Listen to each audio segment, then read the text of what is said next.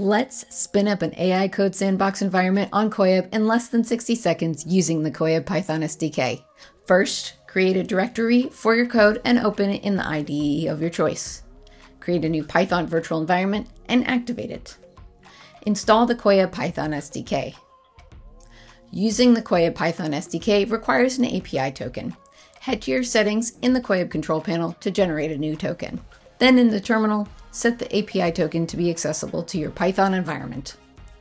Create a new file called main.py and add this code. I've linked to the code in the description so you can easily add it to your file.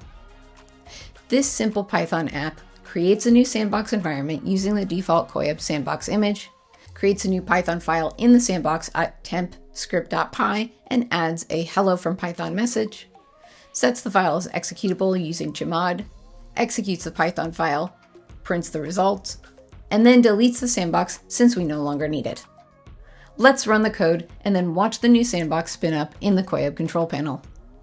We can also check the logs from our Python app to see the terminal logs from the sandbox.